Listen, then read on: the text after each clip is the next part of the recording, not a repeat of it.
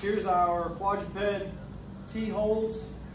I guess we're not in a quadruped position because one leg's up, but we're starting in a quadruped. Hands below the shoulders, knees below the hips. We're gonna come hold this T position.